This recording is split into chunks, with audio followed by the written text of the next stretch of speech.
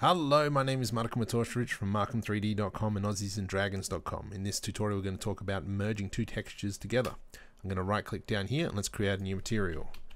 Manhole. Let's double click to open that, and I'm going to bring in my alpha, my manhole, and my background. So first up down here, what have we got? We've got, this is our background. I'm going to grab the alpha and bring it down here, and we're going to put our manhole here. I'm just going to put this onto square just so we can see it a little bit better.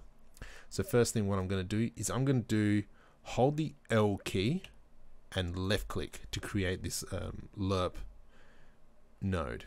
From here I'm going to plug that into the base color.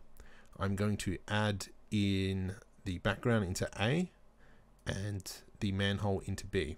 Now if I leave it like this at the moment, we've got kind of like a 50-50, 50% of the manhole is coming through when pretty much 100% of that's coming through. So because I've got the alpha, I can throw that into the top and 100% of the manhole will be on top with the brickwork in the background.